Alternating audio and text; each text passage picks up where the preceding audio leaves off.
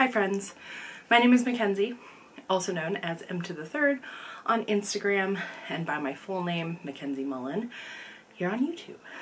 I run a naturally dyed yarn business called Emtothethird Yarn Co. I am going to do like a shop update preview at the end of this episode, so if that's something you're interested in, definitely stick around. But if you're just here to talk about knitting, then I'm not offended, and I'll give you a heads up before we go into that. So I'm coming to you from a pretty beautiful day in Boston. Earlier I went out on my fat hammock and lounged, as I have been wont to do, and I read some of my book and just like relaxed. And then I had a very intense therapy session, which is like, you know, when you're doing the good work but it's really hard, that's what's happening. So just kind of like I rewarded myself for doing that with some boba, and now I'm here chatting with you guys. Yeah, so thanks for hanging out. As many of you know, but if you didn't know, I am in the process of moving from Boston, Massachusetts to Portland, Oregon. I mean, I'm like preparing for like the actual process, but it's like happening. So that's been pretty heavy on like my life, and it's going to continue to be. I am pretty proactively trying to pre-record videos so that there will be stuff for you to watch in my absence. And I'll be on Instagram, and I'm kind of planning to like vlog it, because one of the things that I love to do when I'm visiting places, and I'm assuming that we will be able to, driving across the country, is visit yarn stores. So yeah, I'll just kind of keep you updated. I also just feel like keeping a vlog of stuff is like a nice way to remember, you know, what the process was like. So yeah, that's kind of what's happening. I have 0 FOs, but I've got a lot of whips right now. What kind of happens, like, and I think I've talked about this before, is I kind of have ebbs and flows. And when I finish a big project, which I did last month, which was Kay's sweater, I will put a link to the video up here in case you haven't seen that yet, where I had a special guest. It's not really a surprise guest because I just said that it's Kay. Surprise, it's Kay is on the podcast with me. I thought it was really fun to have them, you know, talk about like some of the stuff that they've knit and their knitting journey. So yeah, so after I finished that, I was feeling a little like, I don't even know if burnt out is the right word, but it's like I want some more instant gratification. But also, like, knitting is never instant gratification. So I think it's less instant gratification and more like I can see progress being made quicker. Yeah, so usually I'll finish something and then I'll kind of work on little projects, and then I will like focus my energy back on something big. So since the last time I saw you, I have made a lot of progress on my silly sock tube, which is my like scrappy sock tube. I mean, this got pretty big. So my plan, for those of you who maybe this is your first time viewing, is to do this like massive Roy G. Biv sock tube using like helical stripes of different yarns from my stash, and then making them into socks, and then having sort of like a family photo shoot of like Roy G. Biv socks in a line, even if I have to like paste them together, you know what I mean. So yeah, this was like, this is definitely a nice palette cleanser, which is I think when I started it, that's what I sort of said. It's like, I don't have to think about it. It's entertaining to watch the colors change. So this is one of the colors that I'm using, and then this is the ball from which all of my scraps are attached. So I'm actually not liking this pink and green one, and I think I'm actually gonna undo it and save it to incorporate later. It's just like too many colors for the vibe that I'm feeling right now. So I don't know, we'll see when I get to it and if I even care. So but so far I'm really happy with how it's turned out. And so it started with some Brooklyn Tweed Loft and then went into the remainder of a mini skein that I had. And then it went into, this was Knit Picks. I think it was called like Hot Tamale or something. And then this is Mondim. And then this is a Knit Pick self-striping bit. And I actually did take out, this self-striping colorway has a purple, like a royal purple in it. And I just like broke the yarn and wound it off so that the purple wouldn't ruin my rainbow vibe. And I'm pretty happy that I did that. So yeah, that's made quite a bit of progress, which to be honest, I wasn't sure if it would make progress. So I'm happy about that, and like it's doing exactly what I intended it to do. Although I do have to admit, I've got a lot of stockinette going right now, and I'm craving something just like a little bit more than vanilla. So let me show you the updates on the projects that I talked about last time, and then I will show you a new cast on that I'm excited about. So my Stockbridge cardigan by Isolde is making, wow, this looks like a mess. Oh, I was in the middle of a row. Cool. I finally basically put the fronts on holders and bound off the underarm and am starting the back. And during one of the knit nights that I host with my Slack channel, I admitted that I hadn't tried it on yet, and someone was like, "You're fingering weight sweater?" And it freaked me out enough that I did like take it and put it on some scrap. No, it wasn't even scrap yarn. Like I fed it onto a longer cable needle so that I could wrap it around and make sure that it fit, and it does fit. It looks a little short, but I think because of the ribbing and everything that it's gonna block and it's gonna be like perfect for what I want. Let me see if I can. So it'll kind of sit like that. But yeah, like I wear things mostly cropped. This shirt goes a little bit longer than where I usually wear stuff, so I think it's gonna be perfect. And the color continues to just astound. Okay, raise it up a little bit more. Okay. Yeah, so I'm just gonna keep working on this.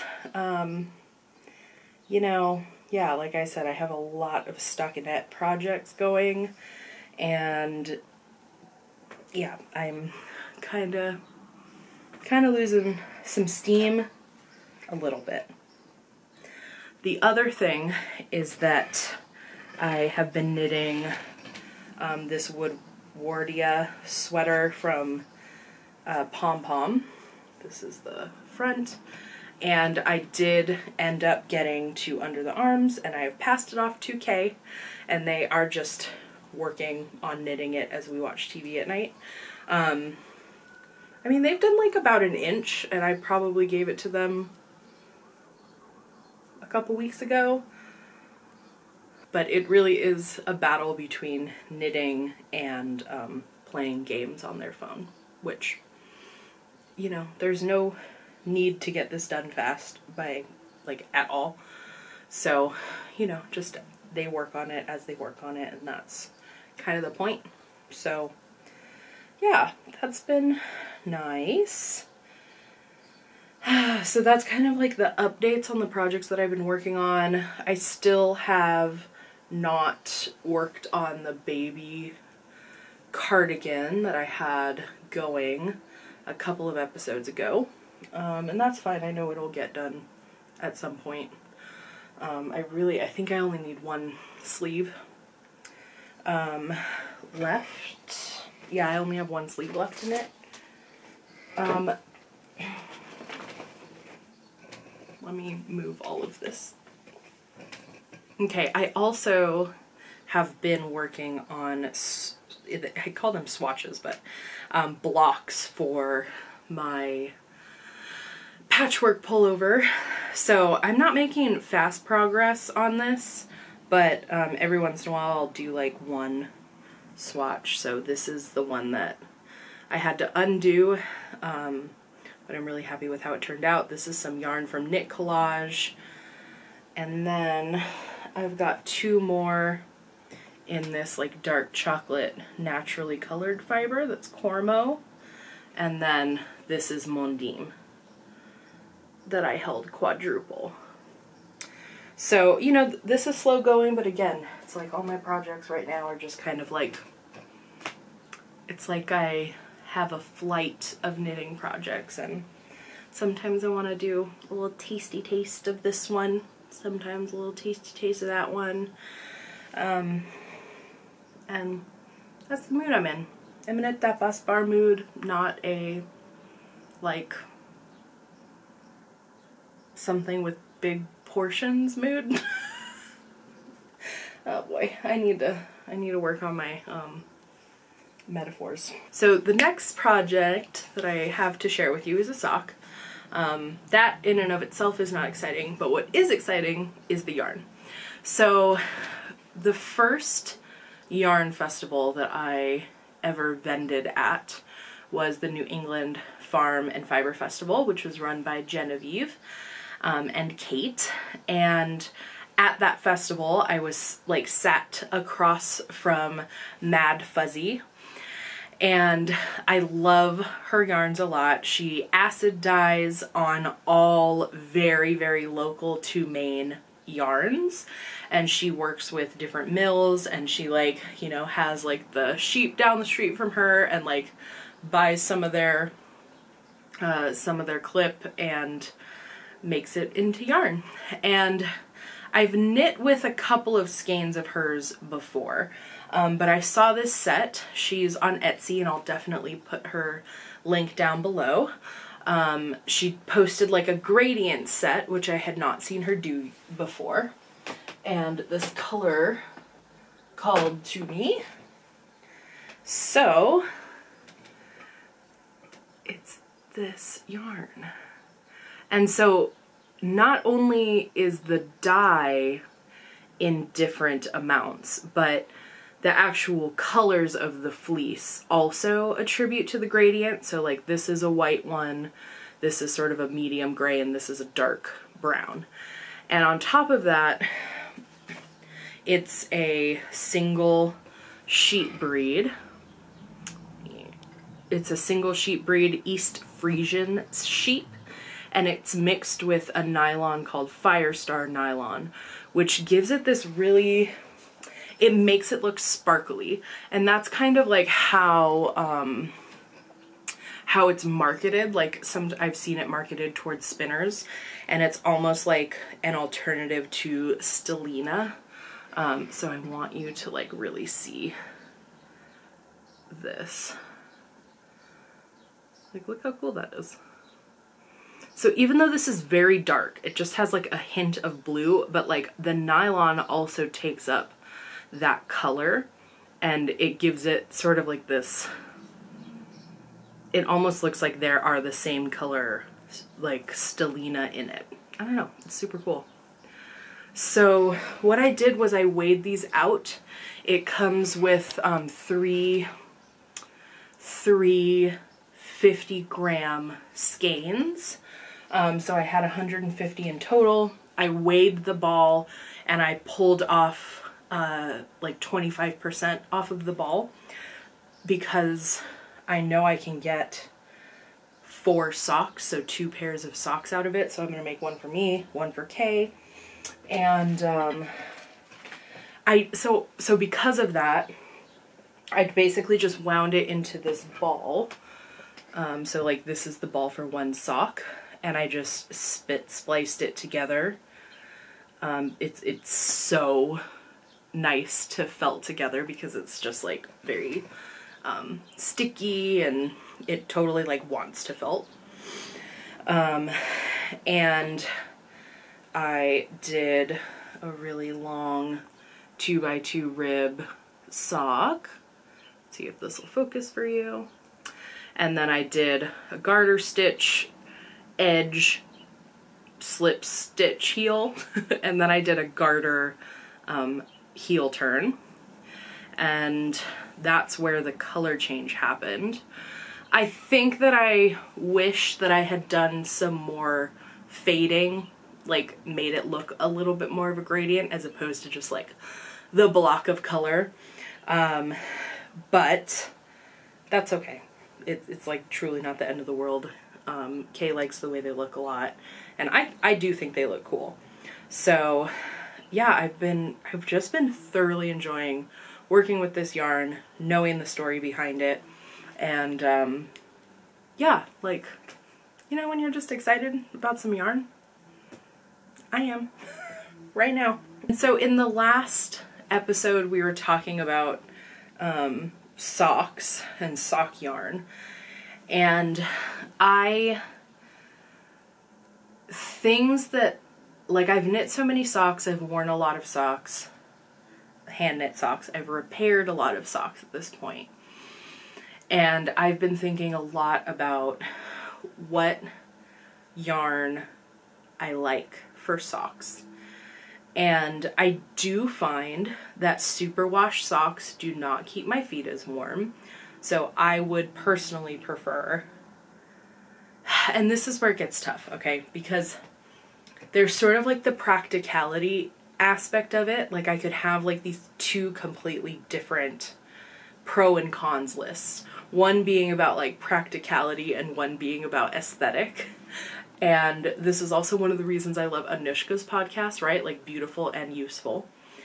And there would just be like this Venn diagram, and I do believe that all of the things that I love in a sock yarn could occupy that center overlapping spot. And sometimes they don't, and that doesn't mean that it's like completely crossed off of my list. I also talked about this at the end of my last episode, or I guess at the end of my like spring knitting pattern video that I did, which I will link up here, where I don't want to ever categorize things in like, this is bad, this is good, you should use this, you should not use that. I do not think that's helpful. I don't think that it's, it makes knitting feel accessible, because it makes it feel like there are unwritten rules for beginners that they like don't necessarily know or have anyone to teach them. I definitely felt that pressure, especially as a new knitter who was mostly self-taught. And then working at various stores that sort of had these ideas. My philosophy at this point is that like I have worked with a lot of stuff, and I have worked with stuff that works for me and that I know I like for X, Y, and Z reasons. But sometimes there will be something outside of that scope that I like for some reason, and it's okay to enjoy that. So that being said, that little spiel is to sort of preface my search for a sock base that I really love and want to use for Emtothethird Yarn Co. And so some of the things that I wanted were for it to be non-superwash. I really wanted some like different types of breeds, like wool from different breeds of sheep. Initially, I was hoping that I could work with my friends Amanda and Alberto at Prado de Lana, where they raise Lincoln long wool sheep. And so I have some Lincoln long wool that's actually not from them, but I've had it. And it's very difficult to make this yarn as thin as I would want it for socks. So this is sort of like the star elsewhere. It because of the long wool, it's also not very it's not like bouncy, I guess. It's really good for like very drapey shawls, drapey sweaters, but it ends up being almost like rope when you spin it really finely, just because of how long the fibers are, and I guess it doesn't have like really tight crimp in it. So that I knew wasn't gonna work, although I was still like pondering the idea, or I was pondering the idea and realized that wasn't gonna work. And then I knew that I really enjoy knitting with BFL sock yarn. And I have noticed in my non-superwash BFL socks that it ends up pilling a lot. I'm not really sure why that is for the ones that I'm thinking of. But I wanted to mix it with something. Like I had all of these like ideas, but I didn't know quite how to like make them into what I wanted it to be. So I was talking to MJ at Bat and Kill Fibers, which is the mill that I use in upstate New York, who makes my DK weight yarn, liminal for me. And she was working on a sock project, and you know, I told her kind of what I was looking for, and she was like, oh, I have something in the works that I think you'll like. She sent me a skein, and I was like, ooh, please send me 100.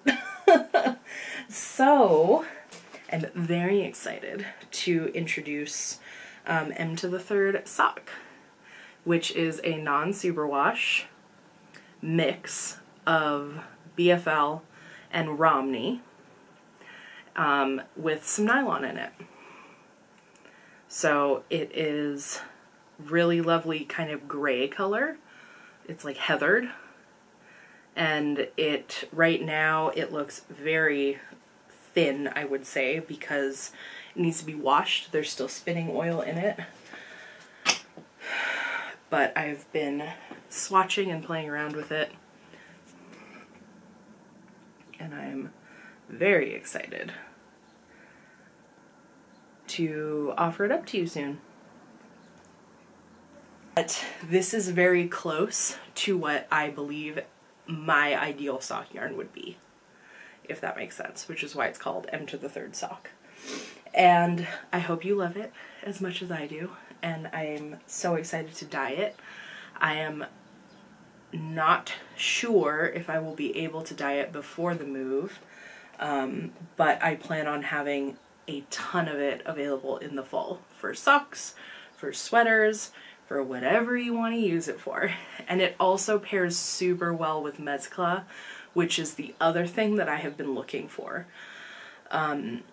So mezcla, which is my marled sock base, they're just very comparable, and I'm very excited to do color work with the two of them. So that is kind of my exciting sock yarn news. I hope you are as excited as I am about it. But I also understand if you're not, and that's okay. I actually have a couple of projects that are not knitting, but textile related, that I wanted to share. One is my progress on this Maker cross stitch from Zoe of Junebug.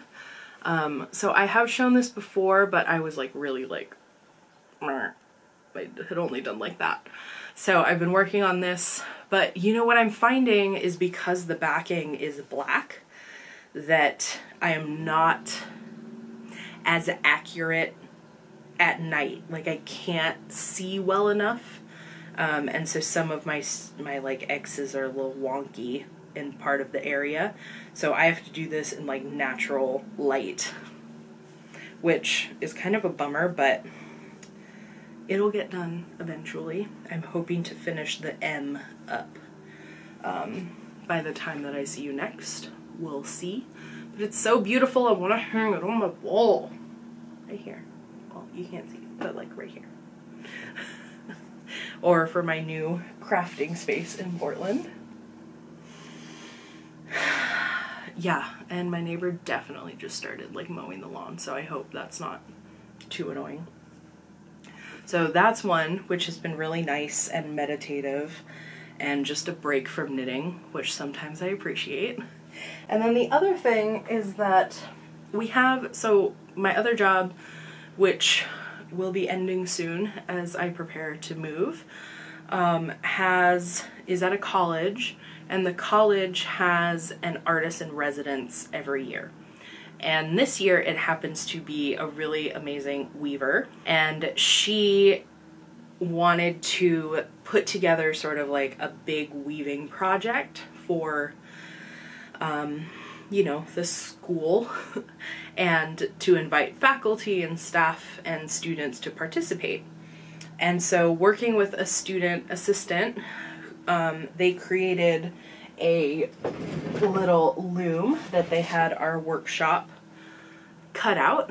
So this is, I mean, it's a pretty typical frame loom that you will see laser cut in various places. But we had a bunch made by our own shop on campus, and I, of course, being a textile nerd, was very interested in what they were doing, and they asked me after attending like every single workshop or speaker series talk if I would teach their weaving class. So anyway, later this week I'm going to be teaching via Zoom like 50 people all at once how to weave on one of these looms, which I think will be really fun, a little stressful, but yeah, I think it's just like cool that I get to incorporate my love of textiles also into my library job. So yeah, I've just been really enjoying that and excited to have this little guy all finished up. So I'll share that with you next time. And yeah, I don't know. Just another thing that's going on. So my intention earlier was not to go on like a ramble about how excited I am about this sock yarn, because at the end of this episode I wanted to do to share with you a little bit about the shop update that's coming up, but since I already did all of that, I'm sorry. Anyway, my idea is sort of that at the end of the podcast episodes in particular, I will give you an idea of shop update stuff. So you do not have to hang out for it. I totally understand if you're like trying to budget, if you're like, I don't need any more temptation. I feel you. I will say, please hit that subscribe button if you haven't already, and I'll see you next time. For those of you who would like to stick around for, as Amy Beth calls it, shameless self-promotion, please do. So I now am going to be having 2 bases that are made for me at a mill in upstate New York. I shared with you the sock yarn, but the other one is called Liminal, which is my DK weight. But I had MJ do something special for the last batch, which was to do a marled option. So I have been dyeing up the batch of marled ones, and God, look how pretty. This is dyed with madder and logwood in this like moody purple that I really, really love. This is my colorway called Hugo, like juice. yeah, I really, really love that. And then also this amazing pink that goes really, really well with this green. I've definitely highlighted these two colors together and separately on Instagram and whatnot. This one is dyed with madder and cochineal, and this one is dyed with weld and logwood, which gives this really kind of amazing array of greens, army kind of greens. And then I have a ton that are waiting to be rinsed, but this is the, like, after you dye like a colorway, if there's any dye left in the pot, I will stick some more skeins in, and so this is what happens after the first, after dyeing this color. I stick these in after I've taken them out, and I get this amazing kind of like gray-y purple color, which in the past I have called licinas, which is like wisteria, which is a which my grandma has this beautiful tree of, and I have actually tattooed, that's oranges, that's not wisteria, but I have some wisteria tattooed on my back that you cannot see. I tried. But yeah, wisteria always remind me of my grandma's house. So that's just like very, very preliminary shop update news. But for Botanica Yarn Fest, I will be going live on their Instagram page, and that's going to correspond with this shop update, which is going to be happening on May 1st, which is a Saturday in like 2 weeks from now. So if you don't already, definitely follow me on Instagram, which is at Emtothethird. You can head to my website to sign up for a mailing list to get a little discount code. But yeah, I'm going to have sweater quantities of all of these yarns, and I'm also going to have sock sets. So I had some of my amazing Slack community, shout out to Sarah and Lisa, knit me some really amazing sock samples. So this is the Forest Fruit pattern by Sachiko Bergman, and I will have sock sets for this. The colorway is called Beneath the Walnut Tree. Oh my god, sorry for that music. I mean, party it up, man. So Beneath the Walnut Tree, because this main color of mezcla is dyed with black walnuts, and then this is dyed with logwood. But yeah, I think it's really, like, really pretty. So there will be some of these available. And then I'm going to be dyeing more mezcla so that if you wanted, you could make these Claire de Lune socks, which were knit for me by Sarah.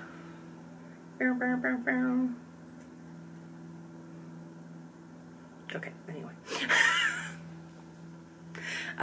So this is knit with mezcla in Pacific, the color, the blue, and then the white. I used a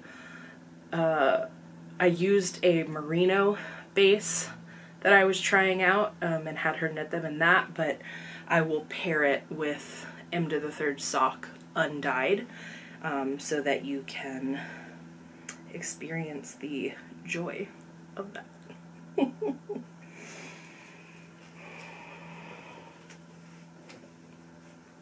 I think that that is all that I have to share with you today. There's a lot going on in terms of like the world and my life, and I hope you're centering yourself. I hope this gave you some time to feel centered, to think about knitting. And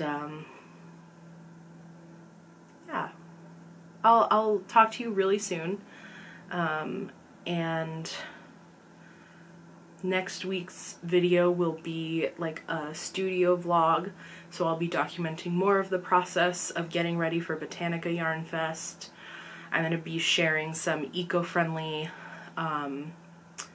packing materials that I've decided to invest in, and I will be sharing with you my foray to Prado de Lana in Stockbridge, Massachusetts for local yarn store day, which don't miss. It'll be really fun.